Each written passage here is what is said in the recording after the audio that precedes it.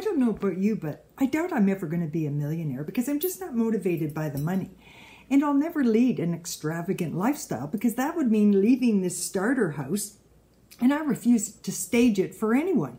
And I doubt I'm ever going to lavish myself with expensive things because I'd rather find them at the curb in the junk heap or at least on sale. Okay, I know I should never say never, but so far I've managed to live my life this way. But that does not mean I am not wealthy. As a matter of fact, I am extremely well off. I am relationship rich. I'm rolling in the resourcefulness of a wonderful family and awesome friends. Yeah, I'm crowded in life by people I care about, and supposedly they care about me too. They may not ever hire me or boost my business or my income, but they sure do enrich my spirit, contribute to my sanity, increase my joy, and nourish my soul.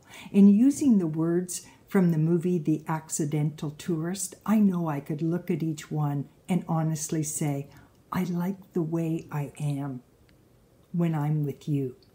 So I encourage you to get out there right now and start nurturing your own fund, because good relationships